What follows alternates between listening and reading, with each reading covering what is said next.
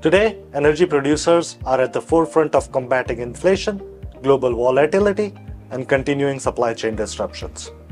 And while we, in procurement and supply chain operations, wrestle record high prices every day, we also need to make sure we are developing the next generation of talent to ensure our organization's future success.